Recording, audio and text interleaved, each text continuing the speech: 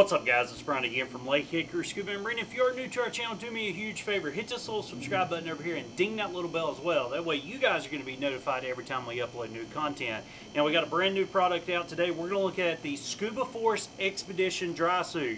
And if you remember this suit right here, this was a SCUBA FORCE XPEDITION I owned about a year ago until someone decided that they wanted it a little bit more than I did. And of course they took it from me and I never saw it again. So I went out and purchased a brand new SCUBA FORCE custom-made XPEDITION dry suit for myself. But this is going to be a great gift for you to get that special someone or even get yourself for this Christmas season. So let's jump right in and see what all features come with the SCUBA FORCE XPEDITION dry suit. So the first thing that you are going to notice about this suit is it is a tri-laminate base suit. That simply means there's 3 pieces of material. The internal layer, it is a breathable material. The middle layer, that's your waterproof layer, and the external layer, what you actually see here, that is your protective layer. So it's going to protect, it's going to breathe, and it's going to be waterproof for you when you go underwater. Now you can get this in several different color schemes, whether it's red, blue, black, yellow, or even olive, like a previous suit that I've had from SCUBA FORCE. So you can really kind of pick and choose what color scheme you want. Now this, once again, is the XPEDITION model, but mine is a custom made model, so you can get it either custom or non-custom. But let's see what other features comes with this particular suit. So we're going to go ahead and start up at the neck seal. I did do the O-rest neck ring here, or the O-rust neck ring. It's simply a clip system that unclips. You pull your little yellow ring out, your seal pops out, you put a new seal in, put your yellow ring back in, put your clips back on, and in about 2 to 3 minutes you have a brand new seal if you need one. Now this is the silicone or the Siliflex seal. If you want to go with a latex or rubber seal, you can do that as well. Now it does have a neoprene neck gaiter, which keeps it very warm around your neck. You're not going to have that direct exposure to the water connecting on your neck as well. And if you choose to wear, say, a bibbed hood versus a dry suit, a standard dry suit hood, you can actually tuck your bib in here, so it's not going to flop up around you as well. So that's a nice, neat feature to the neck ring system here on the SCUBA FORCE dry suit.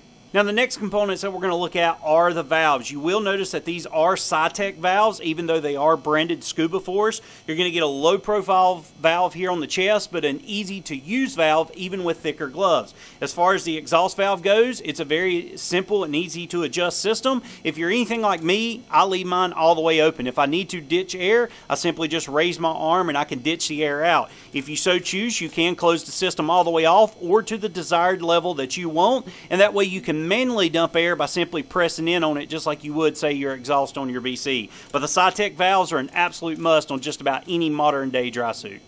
Moving on down, we're going to go ahead and take a quick look at the zipper here. The 2 zippers that come on this particular suit are both YKK zippers. You're going to have a plastic zip for your waterproof zipper, and then you're going to have a protective zip that comes over it. A lot of dry suit manufacturers will put like a protective flap or some type of system to go over it. Having the 2 zippers here makes it very easy. Now, if you do remember the video where I popped my upper zipper, or this protective zipper, I was still able to use that particular waterproof zipper on the suit, and the suit was still good to use even without that protective zipper. But that protective zipper is going to protect the main zipper. It's going to help keep debris out of it, and it's going to help protect it in general when you store the suit as well.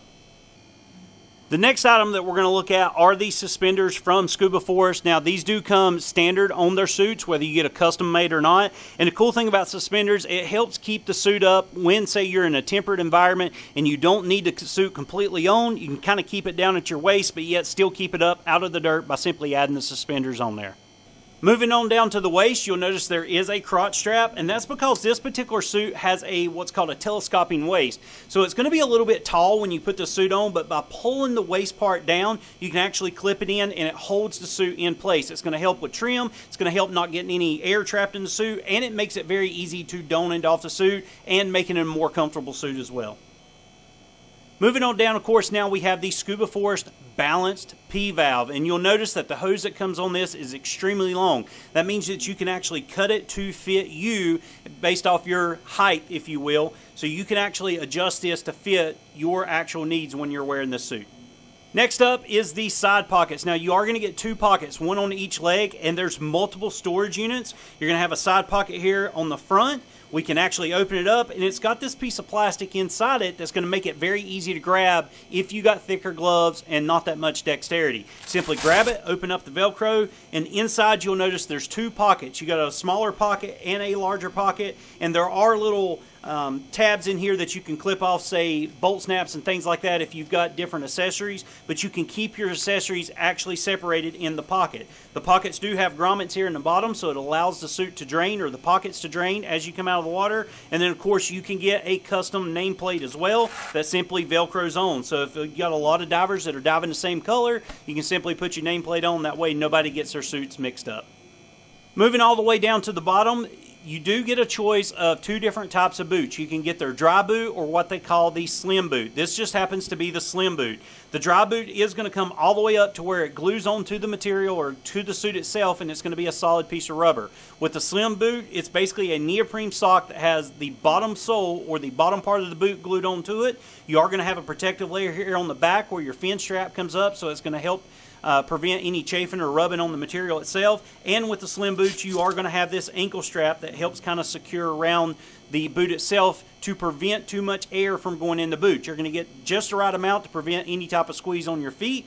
However, you're not going to get too much that's going to cause an inversion or anything like that. The last item that we're going to look at, of course, is the wrist seals. Now, I chose to go with the Cytec rings here. You can either put the quick glove or you can change it out and have some type of glove lock or the QRS system put on here as well. But Scuba Force also has their Thernier glove system that you can add as well. I actually prefer the Cytec, but it does make it very simple to change out a seal. You simply pull out a ring, pull your seal off, put your seal back on the ring, and pop it right back in. With it being the round size or the larger size, it's going to be great for guys who's got larger hands to get them up through the suit as well.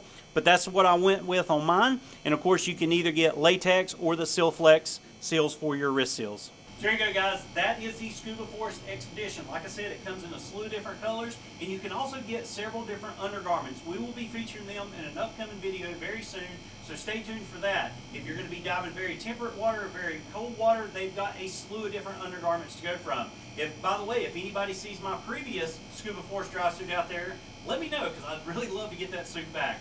But guys, that's it. If you like this video, give me a big thumbs up. Definitely share it. Like I said, pick one of these up for yourself for Christmas or for that special someone as well.